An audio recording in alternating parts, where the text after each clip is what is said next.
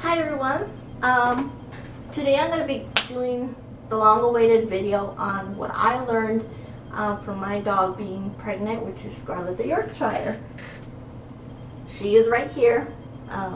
She had a cut for the summer, so she has short hair. But anyway, I have her down here because she's just playing around and all that. I had previously recorded this video, but I didn't like how it turned out, so I decided to refilm it and just start all over. Okay, so going back in time, I got Scarlett 2 years ago now. Her birthday was on the 16th of June, and the year after, in around March? No.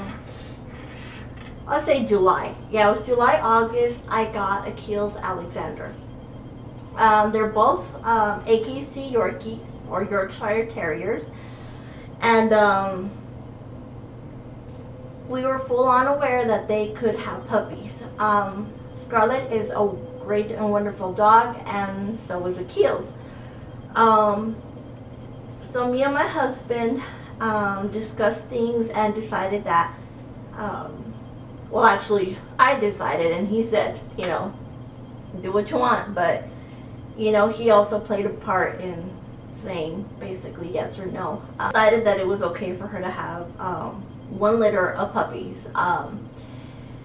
So back in December of 2015 and all the way through January, February, we took them both to the vet to get tested and have their pedigree and genetics tested. The dogs are not showing dogs or none of the above. But I wanted to have a puppy from her and from him because they are great dogs. So the vet obviously did lab work.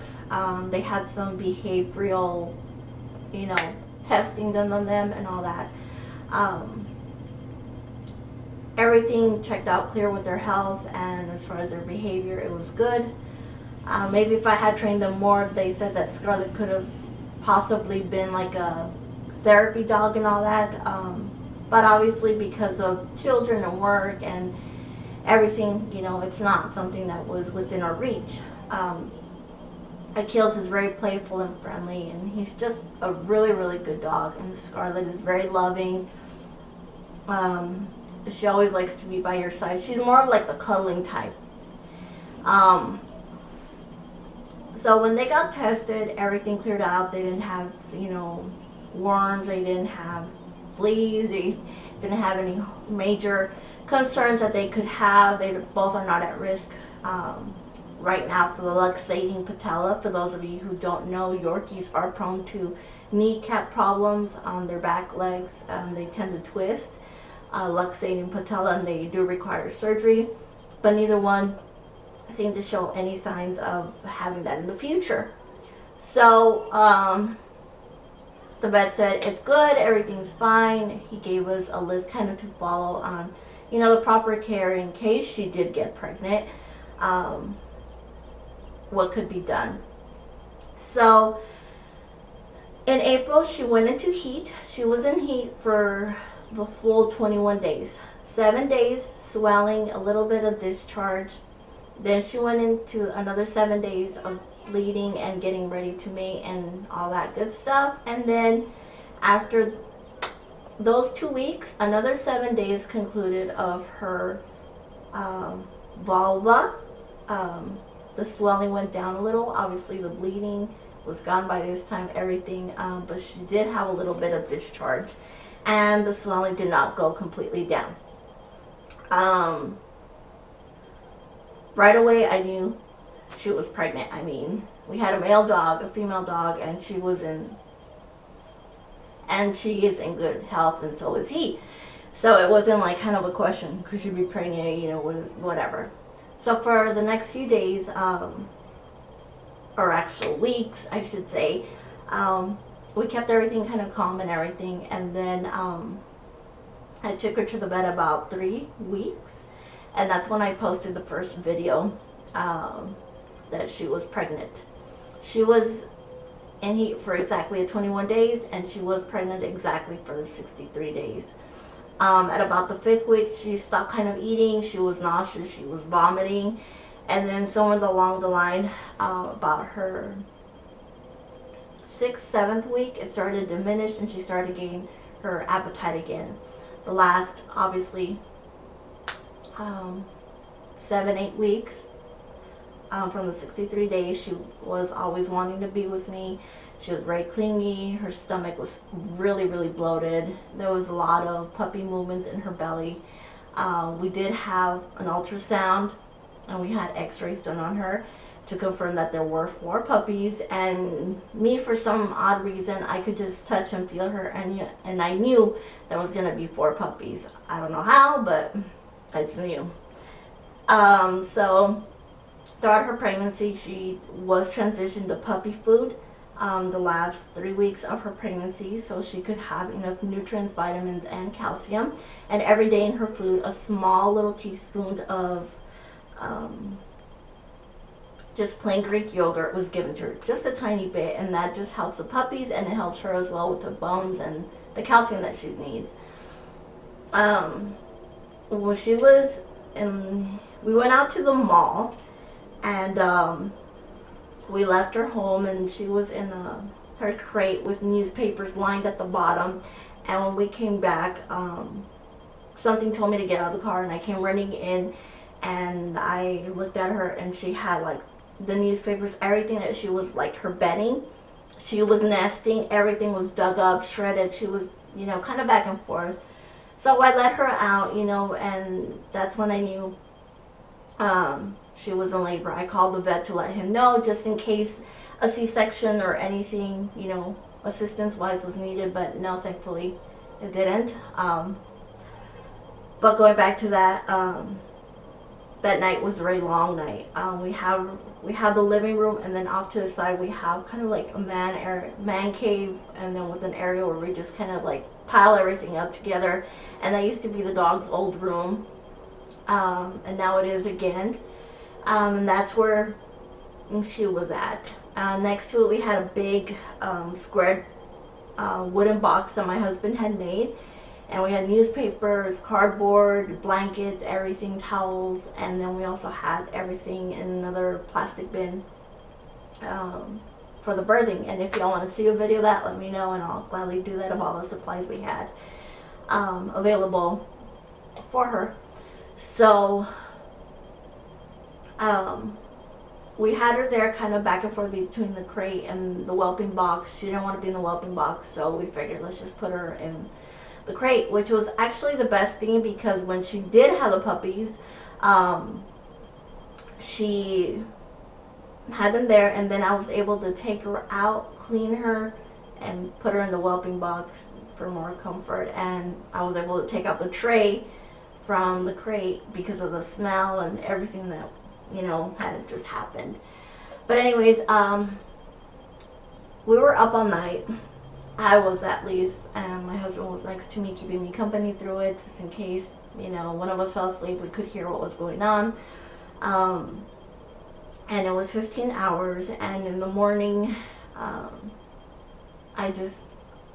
my husband said, you need to wake up, something is going on. And I said, what? He goes, just wake up. And I was like, oh my gosh. I was like, you know, falling asleep. I got up, rushed over, and sure enough, her water had broken. It was everywhere, and it was just a matter of minutes. Probably about, I want to say 20 minutes after that, her water breaking, first puppy came out. Each puppy in between was about 20 minutes. The last puppy was only 23 minutes. And by the time she had her 3rd puppy, I told my husband I need to go get her some more food and puppy food. For some reason that week my mind had just spaced out and I didn't get it. So I rushed over to PetSmart, and then I came back, and then that's when I moved her from the crate to the whelping box. And I was taking out puppy 1, 2, 3, and I was like, oh my gosh, there should be a 4th puppy here.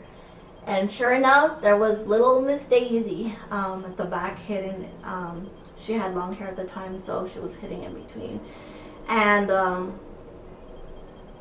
that was how it happened.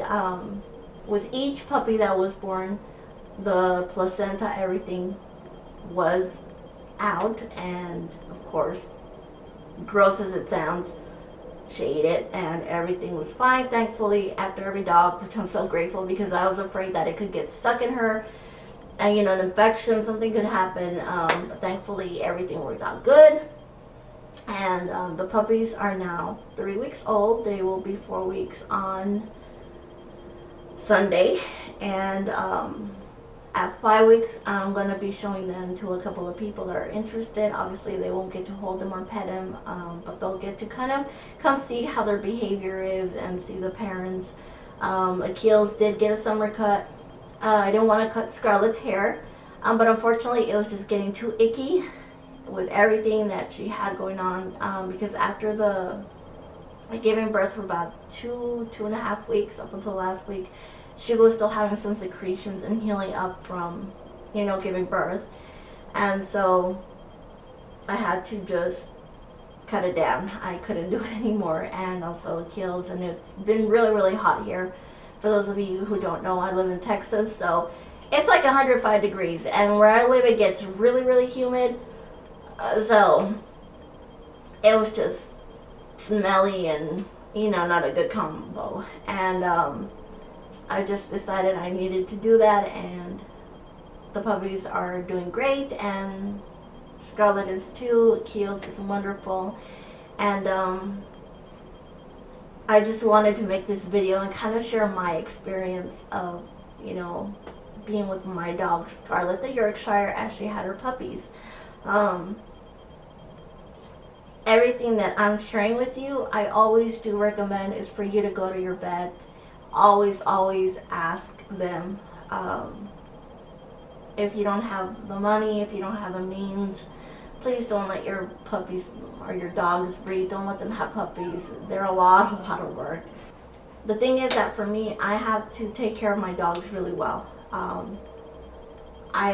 Scarlett is still with her special diet. She went to the vet last week as well to make sure everything was fine and that she's healing properly, and she is. The puppies had their tail dogs. They were declawed as well. Everything has been down to the T with my dogs. It does cost money, I'm not gonna lie, but both of my dogs do have pet insurance. The puppies, though, since they're so small, they don't. Something real easy, because I'm the type of person that I love my house to smell and be clean and fresh and just very airy and, you know, feel like a home, what it's supposed to be. And I change their newspapers 2-3 times a day if I have to. Their food supply, after learning that mistake that I had when she gave birth, to keep the pet food supplied, and their bowls get washed twice a day. Their grooming is still the same, even with them having short hair. And I bred Scarlett to have good quality dogs, and the only way that happens is not only with the parents, with the vet care, but also us as owners to have good dogs. And I'm not an expert, I'm not a professional, but what I am learning, you know, I just got to keep myself in check. They do have a schedule, they do have everything timed out, and it helps me because it's summer, my kids are here, and I've had family, friends visit, and it's just been, you know, very chaotic. But I'm just very OCD. Without Scarlett, I wouldn't have this channel, and I wouldn't have, you know, the experience that I do now. So I'm very, very grateful. And so yeah, like I said, just always please consult your vet. Always make sure that everything is good and checked out. And I'll probably be posting a couple more videos. I owe like 2-3 videos already that I haven't done. I haven't recorded, I just haven't had time to edit them. So I'm going to put this one up, and the next Monday I'll get back into the normal schedule of doing things. But I just wanted to, you know, share this with you and let you all know it is a responsibility as much as it is a blessing and it's fun, but it does require time, patience, and work. And yeah, that's all I have to say for now. Any questions or anything, let me know. And like I said, if y'all want to see a video of me including, you know, what I had, you know, at Axis, you know, in case you needed assistance with the puppies, I'll be more than glad to share that video with you, as well as any other concerns you may have. I mean, this is what I want my channel to be about, good and bad. Like I told one of my viewers, I welcome everything, you know, every comment. And there's just a way to carry a conversation and do things properly and right. And I have no problem with criticism, good or bad. It's good for me to grow as a person and for everybody to be able to express things. And what I do for my dog is the best that I can. She is family to me and she's a companion. I couldn't be more grateful to her, and she's been a good mommy. So yeah. So anyways, if y'all have any more questions or anything, let me know and I'll be more than happy to answer them. I'll talk to you later. Bye.